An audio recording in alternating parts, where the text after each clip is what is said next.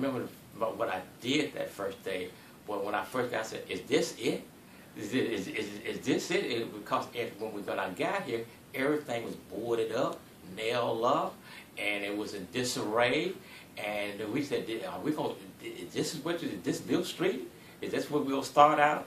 And they said, "Yeah." George said, "This is it." So one of my things I do every day is when I come to work over the street, I walk the block every day to see what's out of place and what needs to be fixed. I know when something is wrong, when something is out of place, and because I was here when they built it.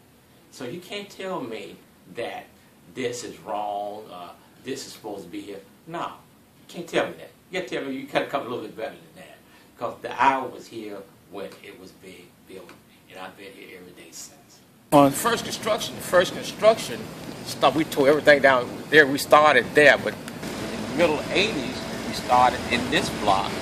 We got everything done here between 85 and 88.